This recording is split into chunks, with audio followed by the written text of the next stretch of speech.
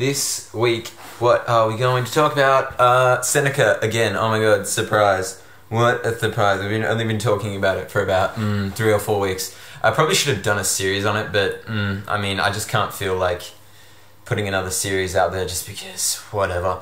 But this one is letter 12 from that book that I actually showed you last time. But it's letter 12, and pretty much what he's going through in that letter is when he's messaging his friend, he's writing to his friend. He's talking about how he's going to like his old childhood house or whatever, and he sees all this change and all this like he's become an old man now, and he sees like all this difference, but he takes a different viewpoint. He's not saddened by that, like he's now gotten old and he's going to die.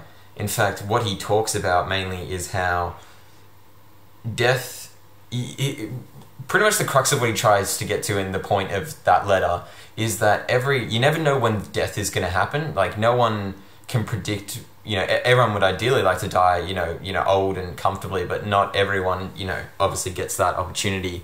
And the reason due to that is we kind of just don't know when we're going to die. It's one of those things. And he talks about, when people die, die before old age, people say, oh, it's a shame, like what a life, all that life was like, that person's life was cut short. That was the phrasing he uses, or like, kind of like relies upon, is people tend to say, oh, that person's life was cut short. But what he challenges with is, no, that life, if it was lived to its fullest, then there's nothing wrong with it ending at that point. Even though it might be shorter, like chronologically, or like, in a block of time compared to other people's lives.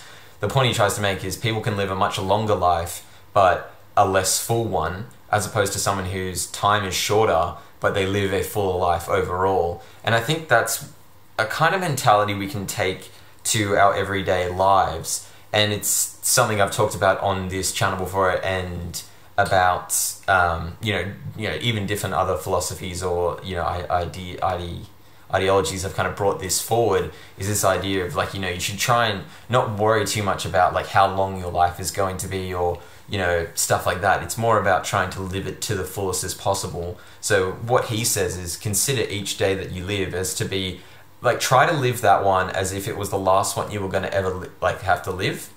And for that, live it to the highest, live it to such a point that, like, if you did actually die, that you could say you ended it on a very good note, like you ended it on a high note instead of, a downer, right?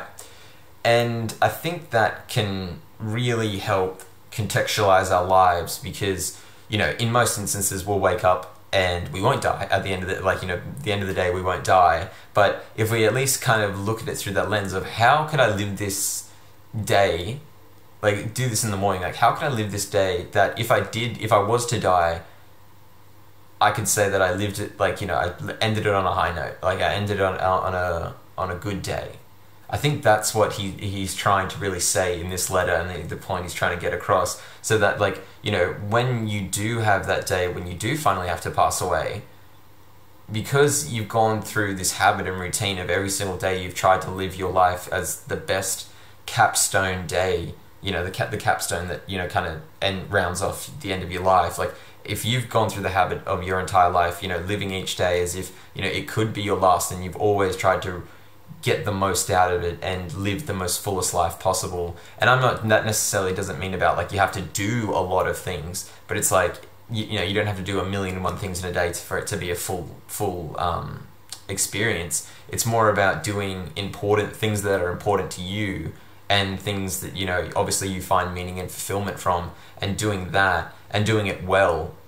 That, I think, is what would, if you did that over a lifetime, it would create a, legacy that, not only would your final day be good, but because you've lived every single day as if it could have been your last, and you've always tried to make the most of it, it means you've had a full life. So it doesn't actually matter necessarily what point in time or what age your life is cut off.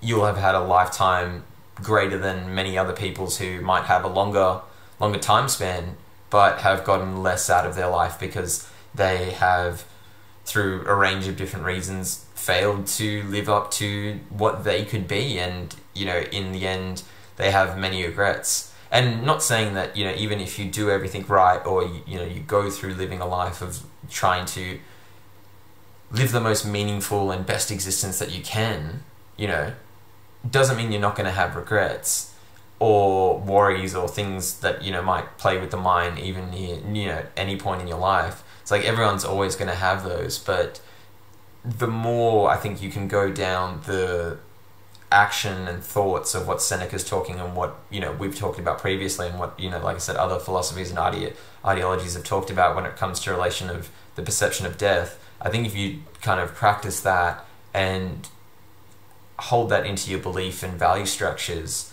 then going about it will actually create less regrets and less worries at the end of your life. Whereas someone who kind of doesn't do that, I think would naturally just have more, because looking back on their life, there'd be so many things that they would look at and feel that they either didn't accomplish or didn't follow through with. And I feel like that's a lot of people's problem, is like, I think a lot of people aren't bad initiators of things, but they're bad with the follow through. So, a lot of people start but then stop things. And look, everyone's guilty of that. Not saying anyone's perfect by any stretch of the imagination, but I think, like viewing your life through that, like, this could be it.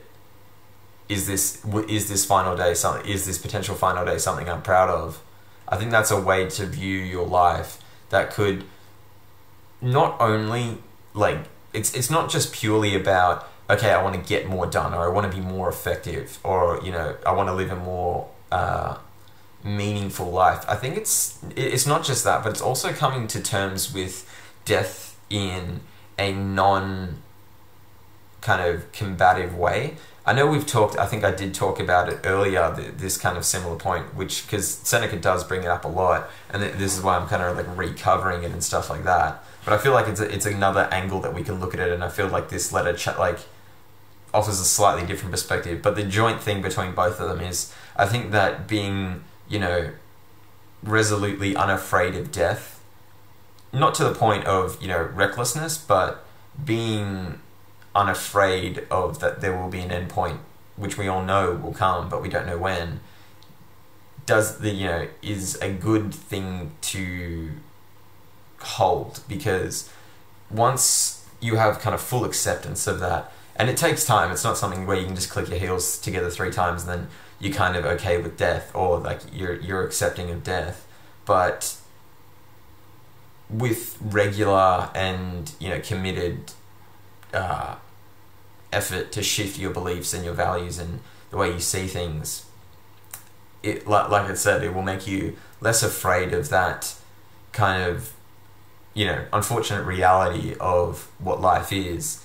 And if you do get to that stage, you will feel less, I'd say less paralyzed and less hesitant when it comes to doing new things, or taking a risk, or doing what needs to be done but might not be done by most people. I think that's probably the best way I'd like to put it. And yeah, so I guess that's this episode for this week.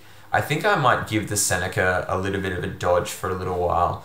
There's only like 1 or 2 more I'd like to cover, but I kind of want to go on to something else, just because I've kind of read that book, looked at that book a lot, and I think some of these later ones, the last remaining 2, are a little bit like recycled of the other ones, which we could have, could do another video, but I could just save it for a later date when I feel like it's a good time to use that as a backup.